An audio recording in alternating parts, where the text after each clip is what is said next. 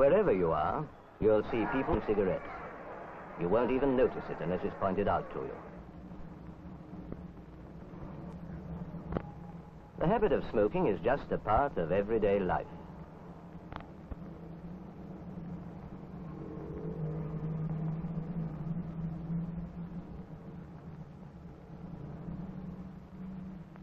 These people really believe that cigarettes mean something to them.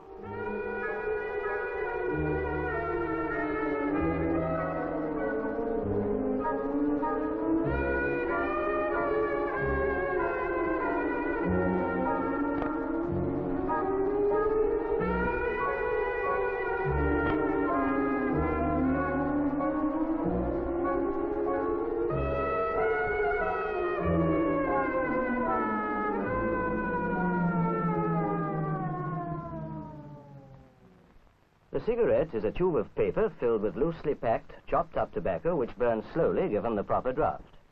In many ways it can be compared with a chimney.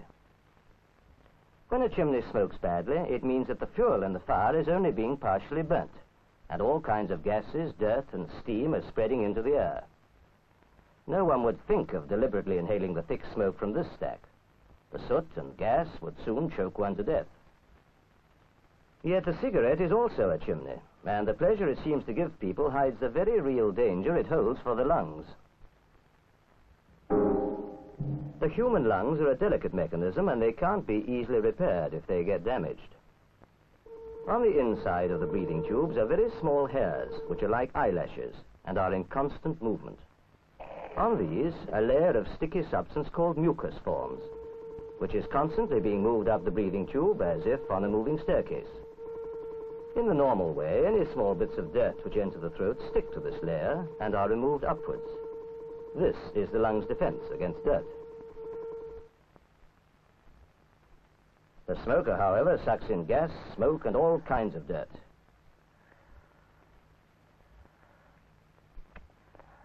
Only a fraction of which is breathed out again.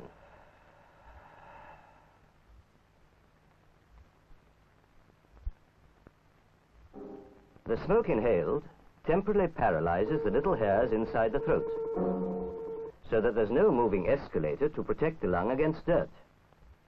Smoke also irritates and causes more liquid mucus to form. Since it cannot be removed upwards, it falls back into the lungs, and if it stays there long, there's a danger of it plugging up some of the smaller tubes. Infection grows in these warm places, and a cough on top of trapped air works like bursting a paper bag. If much of this goes on, the damage done becomes really dangerous. The victim becomes permanently breathless and then ill. A healthy lung looks like this, a more or less regular fine mesh of tissues. But much of the delicate structure of this lung has been destroyed by smoking. A man with a lung like this is permanently breathless and often too ill to get about at all. This man used to be a heavy smoker. Now he's a helpless invalid.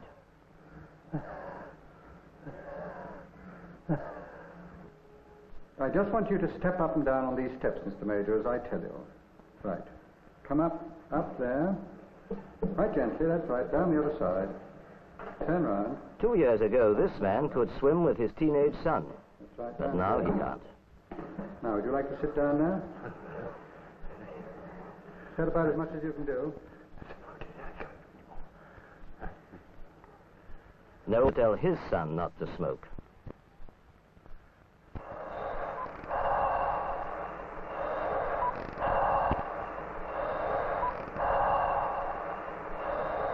This is a smoking machine, which was specially invented to imitate the way a person smokes, and to collect scientifically the tobacco smoke which goes into the body.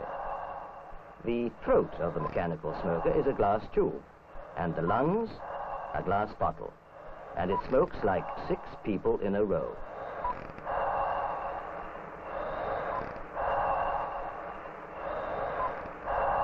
Every puff is counted.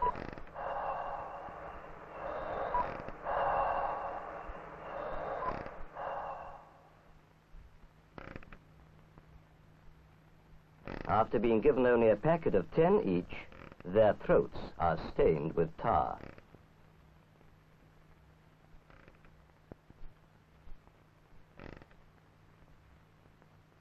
Even this small amount can be taken away and analyzed, and if the mechanical smoker goes on long enough, you can soon fill jars with this cigarette tar. A week, a month, a year, 5 years of smoking 20 a day would fill these jars. This enormous beaker would be filled after 20 a day for 20 years. Of course, not all this stays in the body, but part of it does. Scientists examined this tar and found many complicated chemicals in it. Though smoking is not the only cause of lung cancer, it is the major one. And at least 16 of these chemicals are already known to produce cancer. Research is still going on to find out how these work in smokers. It's taking a long time because one can't experiment on live people. As a result of what scientists have discovered and doctors know, it's difficult now to find a chest doctor in this country who is still smoking cigarettes.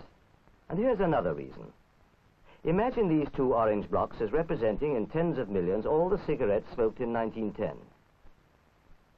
Here are the amounts which have been smoked since then up to 1960.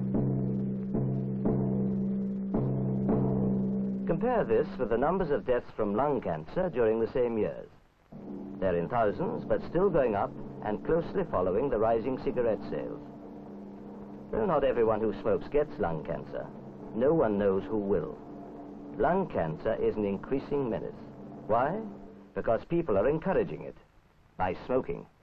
There's no mistake about this, mark you. Cigarettes can kill, and if they don't kill, they can rot the lungs. In this bottle, there's the lung of a man who was a moderate smoker till this great cancer grew in his lung and killed him. If this man had known what cigarettes were going to do to his lung, he wouldn't have smoked. You do know. When one is young and feeling fit, one thinks the body can look after itself. Even when one realizes that smoking can lead to chronic bronchitis or heart disease as well as lung cancer, it's a habit which is very difficult to give up. These boys and girls may think it's clever or grown up to be seen with a cigarette, but they don't realize that for every day they could actually be shortening their own lives.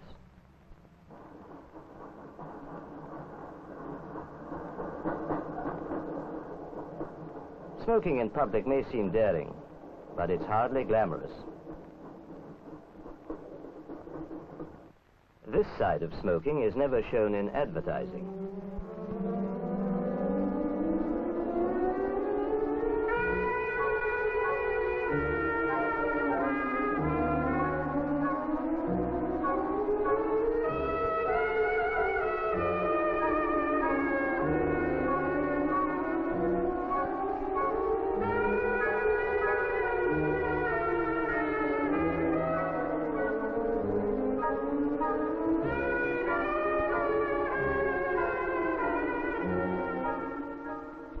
If you do smoke, well, stop it. But it's much easier not to start than to stop. Don't think you can't stop. I used to say that, but then I saw the damage that cigarettes were doing to my patients, and I stopped. If you don't smoke, you'll save hundreds of wasted pounds, and you'll stay fit. Now breathe deeply.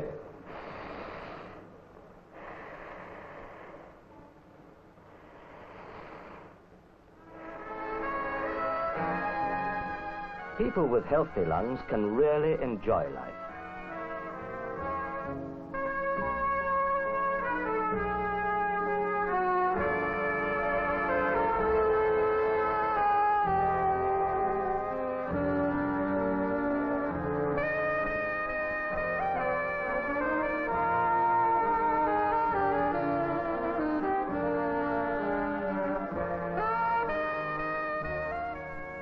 But for people who are smokers, it's a different story.